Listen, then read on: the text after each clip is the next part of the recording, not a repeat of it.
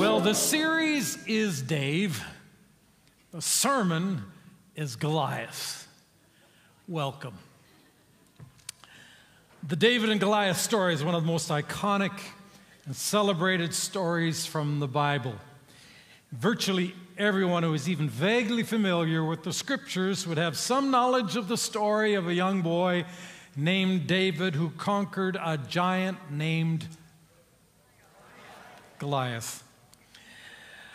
The David and Goliath story is a story basically of triumph of good over evil.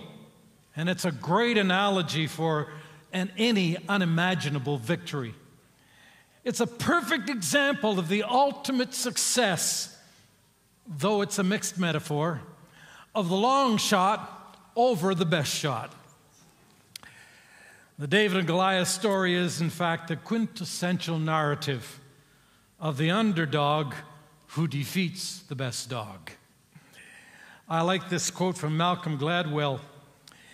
He writes, "If the strongest win all the battles, there's no hope for the rest of us, is there?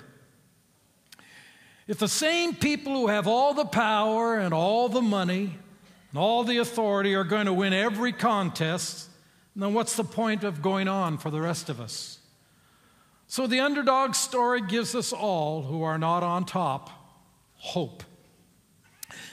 The David and Goliath story reminds us that if you are in any place where the odds are against you, if God is on your side, you are definitely still in the right place. Amen. Now, the protagonists of the story we've already named, and just to reacquaint you with who they are, we'll talk first of all about Goliath. Who was Goliath? Well, if you go back several hundred years when the children of Israel were leaving Egyptian bondage and slavery and coming to return to their promised land, when they arrived, they would face fierce battles, and it would be difficult for them to reclaim their territory. They even sent spies in to find out what was happening in the land they were about to return to. And they discovered that there were giants there. These giants most likely were the remnants of the Rephaim, a race of giants that had existed for many years. The sons of Anak, or the Anakim division of the Rephaim, the sons of Anak had settled along the Mediterranean coast in towns and villages and cities that would eventually become Philistine strongholds. And through multiple generations, as Israel returned to reclaim their land, they would have battle after battle against these Philistines. And war would be their constant challenge. On this day, the Philistines were about to re-engage in battle with the children of Israel, the Israeli army. And they met one side against another on opposite sides of the valley of Elah. And on the west side of the valley, where there was a brook at the bottom, was the Philistine forces. On the east side was the Israeli forces. The Philistines had instigated this battle because they had a plan. Nobody seemed to know what it was, at least on the Israeli side, but it became evident eventually and quite quickly. For one of the remaining sons of Anak, one of the remaining giants who stood, well, if you think about the average height of men in those days, and we read what the giant was, and the measurements are given us very carefully in Scripture, he was truly a giant. He was almost twice as tall as most men. And this was the one who would lead them into battle. Well, who was the other protagonist? Well, we all know it's David, or Dave. He's the youngest of 8 sons of Jesse. His father is a sheep herder and a farmer, and they live in Bethlehem. David, being the youngest of the group, is responsible for the shepherding. That is not the most happy job in the world. It meant long days away and nights away from home. It meant solitude. It meant being out on the same hills, by the way, where the shepherds were who announced the coming of the baby boy Jesus. David was a shepherd, but he was a spunky and gutsy guy that he determined that he was going to protect those sheep, and he did it well. But in his solitary, quiet hours, he developed of all things his musical skills, and he became an accomplished harpist. This was David. But the bottom line was, David's name was not on anyone's list of warriors, any kind of warrior to fight enemies in combat or in battle. He was never even thought of to be a part of the Israeli army at that time. But in the most unlikely of circumstances, this very boy David would be called and chosen to engage in battle against the Philistines in this battle, in this war. So you've met the protagonist. Now, you all know most of the story. So I just sounded southern there for a minute. Y'all. How many of you know the plural of you all or y'all? All y'all. All y'all, that's the plural. Okay, all y'all probably know the story somewhat. And we're going to look at it in detail in a moment, but just a quick synopsis. It was not a battle where it was army against army, but it was a battle of a personal contest. One chosen representative of each army would go out and fight against the other, and it would be a one-on-one, winner-take-all fight to the death. That's what this war was all about. That was the plan the Philistines had, and it was a master plan on their part because they had the best. They had the top dog. They had the one who was the best choice that anyone could have. He was this giant Philistine, and his name was Goliath, and he was the ultimate warrior. He was the impeccable one with impeccable credentials. He was a proven champion. He was already a champion. He'd taken the lives of many in physical combat. He had a reputation for annihilating his opponents. On the other side, Israel would send out David. Underaged, unknown, undrafted, untrained, sheep herder musician. That's not a slam against musicians, but you get where I'm going. The obvious tragic outcome when you see these two men together that had horrific implications meant that the result was going to be death, loss, and enslavement for Israel. It was as obvious as the huge nose on Goliath's face. But then came the absolutely unexpected, stunning outcome that we know about. What joyful implications now. It's so obvious that they were as obvious as the sunken stone in Goliath's forehead. Slavery was defeated. Suffering and death were punted forward to another time. What a victory. After killing Goliath, David goes on to become a national hero. However, he's viewed as a threat to King Saul, who tries eventually to kill David. After Saul himself was killed in battle, David would eventually become the king of Israel. So now, follow me, as I want to take a very close look at what was really happening, the fight between David and Goliath. You see, because a whole lot more was going on. Oh, a whole lot more than anyone knew. Anyone could never know, not just anyone could ever know, but one. David knew. David knew what was going on. Oh yes, Dave knew. Dave knew.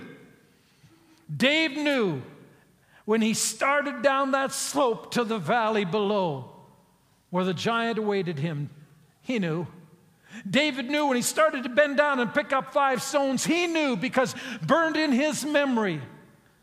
It could never be forgotten, the day that someone came, the messengers came, the servants came and said, "We need you back home." Someone very important and special there, David. And David, a young boy, runs like crazy to get back home to see what his dad wanted, what was going on at home. And when he arrives home, what a shock and awe moment as he meets for the first time the judge and the prophet of all of Israel by the name of Samuel. And in a private moment, of which very few were aware. In a private moment, Samuel would designate David to become the next king of Israel. Think about that for a moment. David had not forgotten. He knew that God looked beyond David's appearance, and God found himself in David's heart. And David now had God in his heart, and the determined hope and guarantee that he would be the next king of Israel. So on this day, as David bends down to pick stones, no doubt he can still feel the warmth and the fragrance of the sacred anointing oil that came upon him that day when he was designated. And the rush of the strength and the life that the Bible says would happen when the Holy Spirit, the Spirit of God, came into him on that day. He hadn't forgotten. David knew. He knew his destiny. He knew his destiny was not to be the first course for buzzards and beasts picking the bones of mangled soldiers on a battlefield that day. David knew. Dave knew when he took those stones, put them in his pouch, and with his sling, and it wasn't the kind of sling that we think about. It was a special kind of sling that you could sling it around with a stone in it, with creating great speed, and let one side go, and it would sail off. David knew when he took the stones and put them in the pouch and took his sling and started walking. No, not just walking. The Bible says he began to sprint. He began to sprint towards the giant Goliath. David knew. He knew that hundreds of years before, Jehovah God had entered into a covenant agreement. In the Hebrew, it's called berith. Say berith. Yeah, you just spoke Hebrew.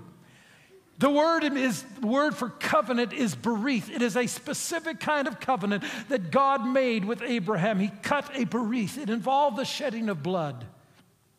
And that covenant was very important. And it was not only for Abraham, the father of all the Jewish people, but it would be for every one of them who would be called his children. Exodus chapter 34 describes what happened on that day. The Bible says, "Then the Lord said, I am making a berith. I am making a covenant with you, Abraham. Before all the people, I will do wonders never before done in any nation. In all the world, the people who live among you, or the people you live among, will see how awesome is the work that I, the Lord, will do for you."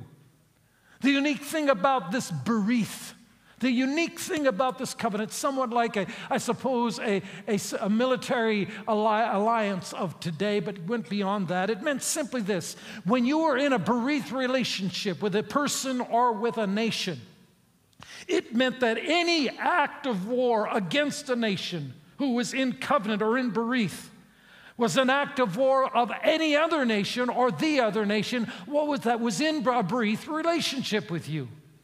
In other words, if you're going to attack me because I'm in a berith covenant with them, you're attacking them. You're never just dealing with one. That berith to the descendants of Abraham was reaffirmed and ratified at Mount Sinai when Israel came out of bondage and slavery, and they came to Mount Sinai. Moses came down from the mountain with the tablets and a reminder of God's covenant.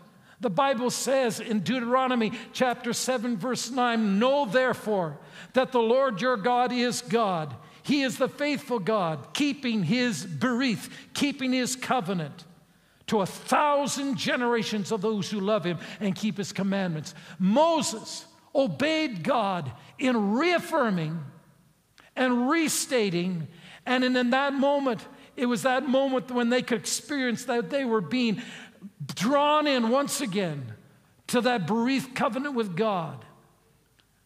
David knew. Dave knew. What did he know? He knew that when Philistines declared war against Israel because of the berith covenant, they were declaring war on God. Dave knew God's faithful to his promises, faithful to his covenant. And it meant that no giant, in fact, no army of giants could stand against Israel that day. It meant, and Dave knew, that the man whose destiny, who's been declared by God, and the people who are in Berith with God will always experience God's touch, God's blessing, God's favor, and nothing can stand against them. Dave knew. As he sprints across the field toward Goliath, Dave knew that Goliath was the one that was walking into trouble. He knew that the battle was not against David or against the army on the hills behind him. The battle was the Lord's. We sang it earlier. The battle was the Lord's. Goliath thought he was fighting David, but he was fighting Jehovah Sabaoth, the Lord God Almighty, the commanders of the armies of heaven. Dave knew that Goliath and the Philistine army were in a huge heap of trouble. The scripture in 1 Samuel reads, beginning in chapter 17, verses 45 to 47, tells us basically the end of the battle. David said to the Philistine, "You come against me with a sword and spear and javelin, but I come against you in the name of the Lord Almighty, the God of the armies of Israel, whom you have defied. This day, the Lord will deliver you into my hands. I'll strike you down and I'll cut off your head. This very day I'll give the carcasses of the Philistine army to the birds and the wild animals, and the whole world will know that there is a God in Israel." And all those who are gathered here will know that it's not by sword or by spear that the Lord saves. For the battle is the Lord's, and He will give all of you into our hands. He knew. And so he moved with poise and fury. He took out his sling, put the stone in it, and he began to sling that round and around and around and around. And at some point he let it go, and that stone began to fly. Now think for a moment, pause, go into slow motion. The stone is in flight. It's now no longer under the control of Dave, who had set it, released it, and set it loose. But now the stone is under the control of the one who rides the clouds. It's under the control of the one whose mighty breath caused the waters of the Red Sea to rise up like walls to save His covenant people. Now that stone is traveling with the speed of a missile and the accuracy of a laser. And it hit and crushed the only exposed spot on the forehead of a giant named Goliath. Wow. 1 Samuel 17, the story continues, verses 50 and 51. So David triumphed over the Philistine with a sling and a stone. Without a sword in his hand, he struck down the Philistine and killed him. David ran and stood over him. He took hold of the Philistine's sword, drew it from its sheath. And after he had killed him, he cut off his head with the sword. When the Philistines' army, that's the army behind, saw what was happened to their hero, saw their hero dead, they realized it wasn't just that he was knocked out, he was gone. His head was separated from his body. They turned and they ran. The 54th verse is a little bit cryptic. Read it. David took the Philistine's head and brought it to Jerusalem.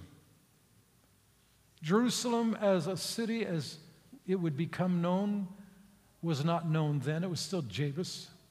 It was not a part of Israel's empire.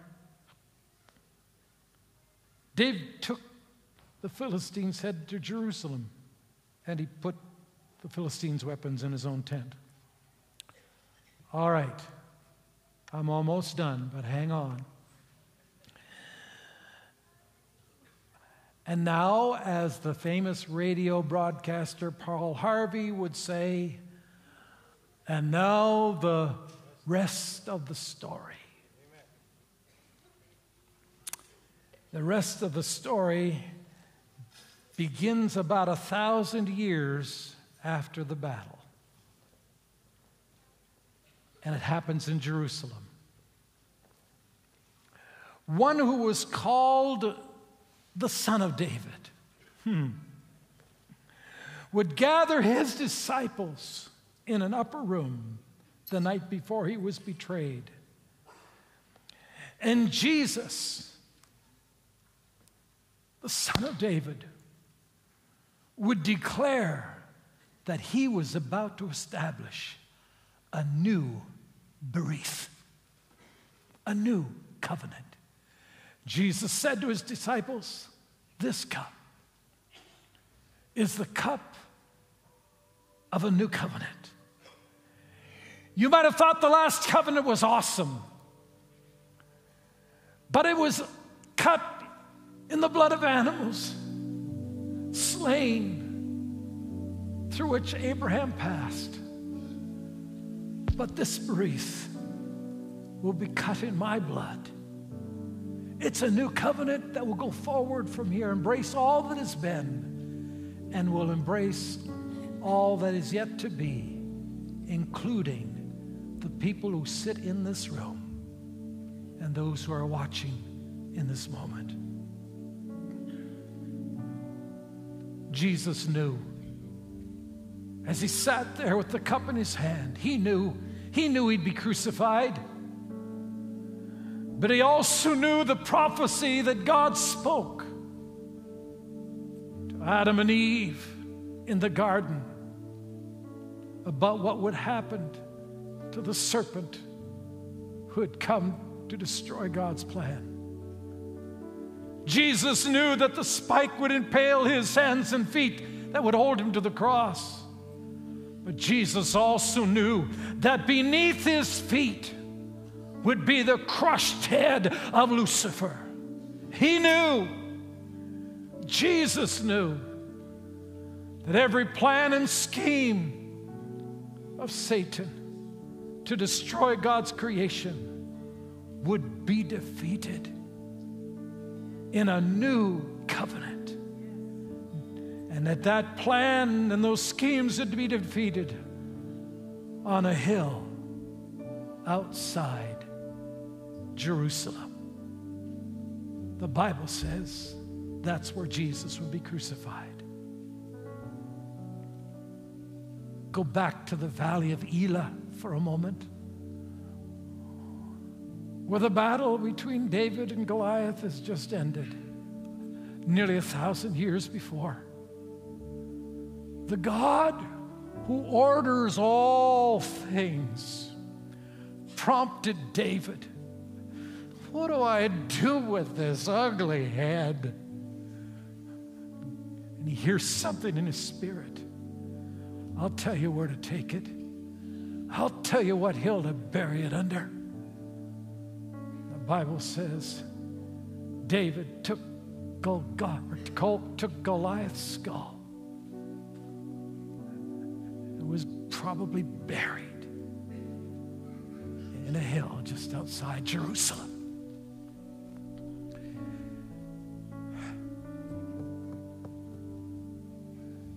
Interesting. The name of that hill is the place of the skull.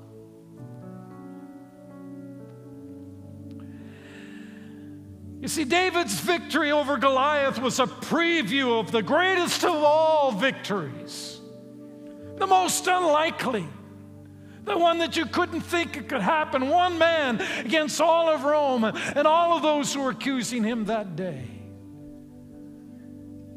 But the victory of the Lord Jesus was the greatest of all victories, not over only what was seen, but what was unseen. For the victory that Jesus accomplished as the Son of David has accomplished the victory that guarantees us all our victory. I've talked about what David knew. I've talked about what Jesus knew, what God knew. Let me tell you what you need to know this morning. You need to know, and I need to know, that Jesus' victory guarantees our victory. It guarantees that every follower who's a part of the bereath, the covenant of blood that Jesus established on the cross. Every one of us has victory. We need to know, I need to know, and you need to know that anyone and anything that comes against us is coming against the one who lives in us. Whatever's coming against you is coming against the Jesus that's in you. Whatever that's coming against you is coming against the God that's in you. Why? Because of the covenant of blood, because of bereath that God established in Christ with his blood on the cross. You must know that he will be your defender. He will be your deliverer. Did you hear me? He'll be your defender. He'll be your deliverer. Know it. Know it.